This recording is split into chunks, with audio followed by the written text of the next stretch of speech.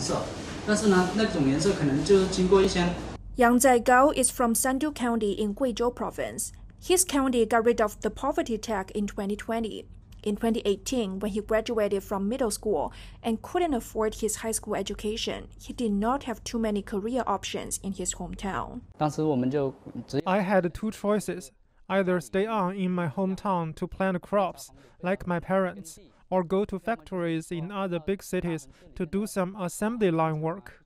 But I was one of the lucky ones to get help from the Guangzhou government. They trained us in e-commerce, something that helped us earn a living and change our destinies.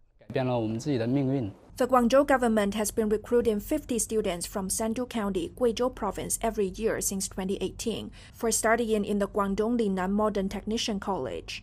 The school teaches them all the necessary modern skills such as typing, how to use computers, and how to operate e-commerce shops online. Since most of us were from poor households, the college offered us tuition fee reductions and free dormitories, and also gave us monthly allowances of 1,000 yuan each.